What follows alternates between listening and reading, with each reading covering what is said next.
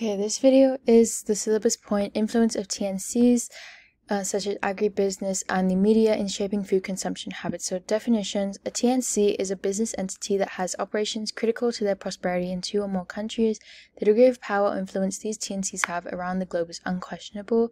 Globalization is the growing interdependence of countries worldwide through the increasing volume and variety of cross-border interactions in goods and services and of international capital flows, and through the more rapid and widespread diffusion of technology. Localization is a term that was invented to emphasize the globalization of a product is more likely to succeed when the product or service is adapted specifically to each locality or culture in which it's marketed. So maybe McDonald's adapts its food to the local markets, like having more cultural elements or like spins on its classic foods. So agribusiness is commercial agriculture characterized by integration of different steps in the food processing industry, usually through ownership by large corporations. So methods that they use: increasing in size by buying up smaller farms, increasing in size by removing hedgerows and draining wetlands, producing one crop or animal in monocultures in big quantities, applying huge amounts of chemicals in the form of fertilizers and pesticides, applying the best technology such as a combined harvester or using better seeds, and just using modern production methods. So this is from a website. It's basically saying these big businesses have come to dominate the food markets, and they use vertical integration, allowing them to produce the food and get it to markets easily. This isn't just in the UK, it's just globally. So they often buy food before it's planted, and the processing companies buy food before it's planted, and that puts huge pressures on farmers over the appearance, quality, and quantity of food produced.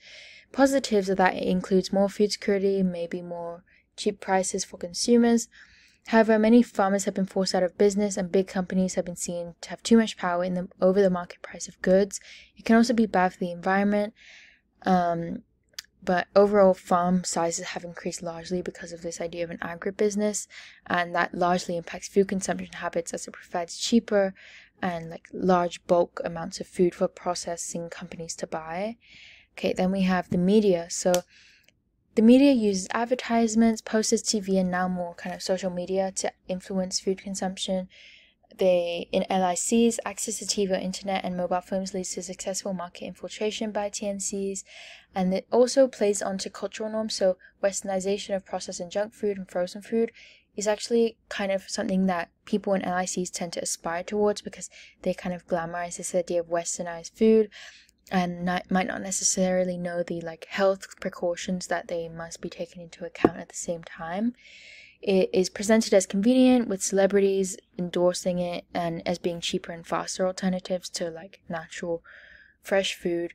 Large investments into advertisements and endorsements. Again, the companies kind of invest in biological enjoyment but decrease sanitation. I meant to say satiation. So you're not as full, but you just eat more of it, so you just buy more of it, because they basically want to make more money and profits to reinvest into their advertisements and remain very powerful in the market. Addressing famine. Okay, so this is kind of more into another video, but the media can oversaturate the public, leading to desensitization, and that might, in terms of famine or food waste and things, might not necessarily really impact their food consumption as much as it should, essentially.